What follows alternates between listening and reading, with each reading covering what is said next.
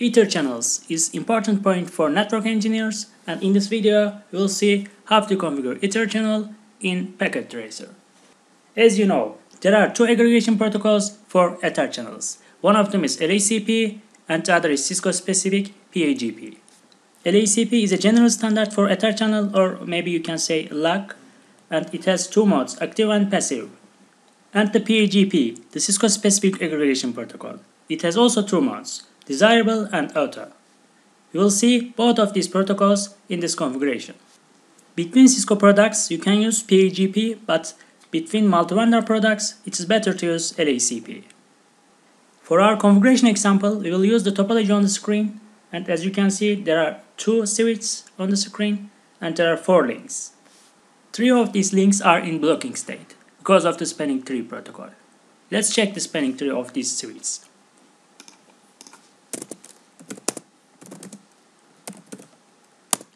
For the second switch, you can see that all the ports are forwarding, but for the other switch,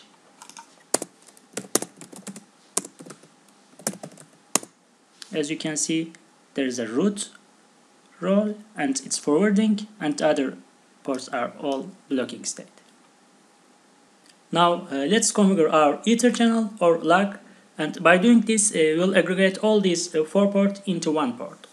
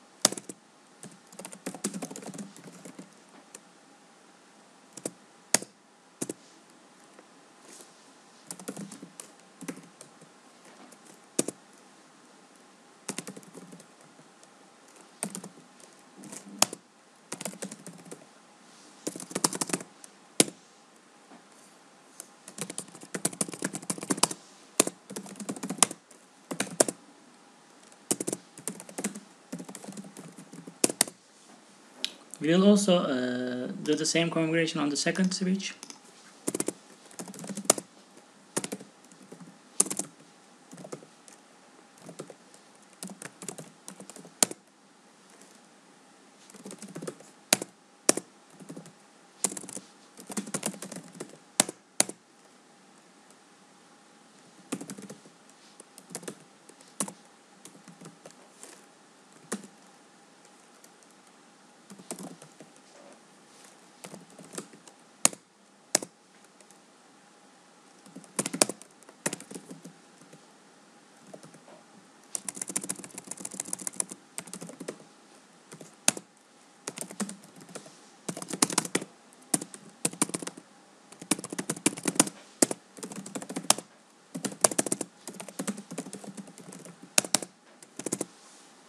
Yes, it's okay now, and let's verify our Etherchannel.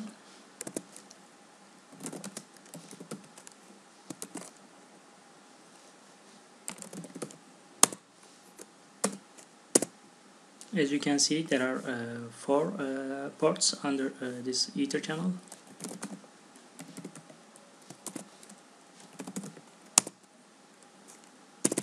And the protocol is LACP.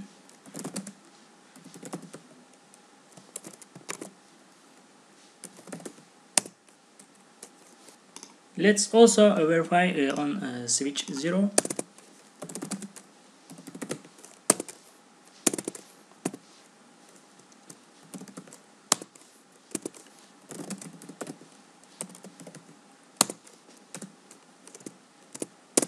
And we can also see the interface here.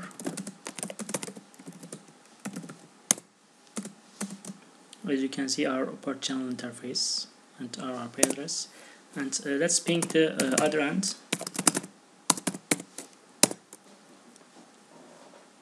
As you can see, our ping is successful, and our Etherchannel is up and okay now with LACP. You can do this Etherchannel configuration with also PAGP. Let's configure our Etherchannel with PAGP protocol.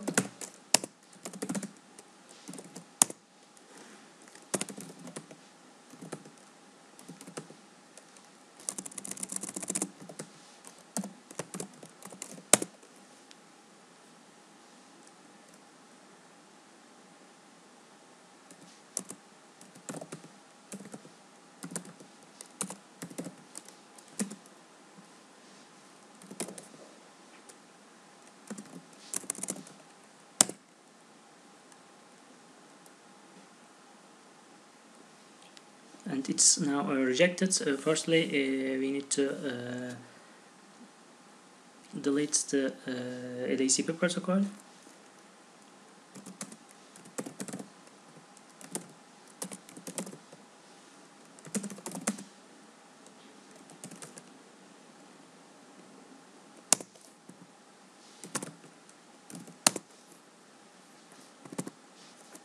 And now we can configure our protocol PAGP.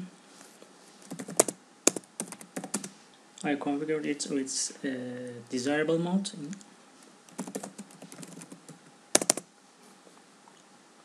And let's change the other routers, other switch configuration.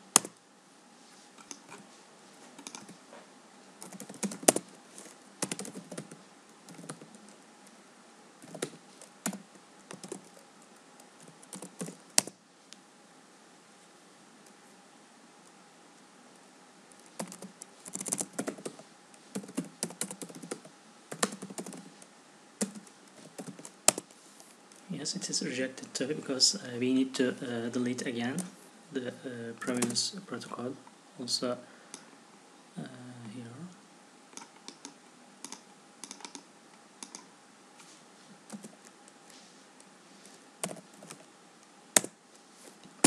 And let's configure our PAGP again in auto mode. And yes, it's okay. And here there's an important point. You need to reload your router or switch to take effect of this protocol change. Here I did it also, and one more for you. And I will also reload this router switch.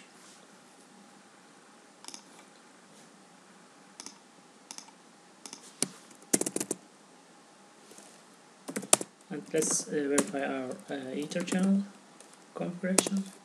As you can see, our protocol is PAGP. And for summary, as you can see, our port channel and protocol and ports under this port channel.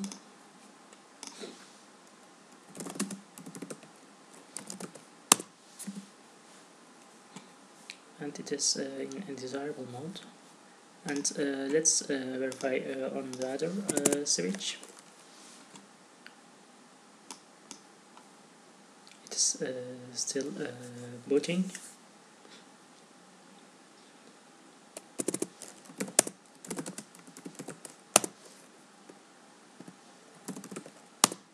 And here it is also with PAGP protocol.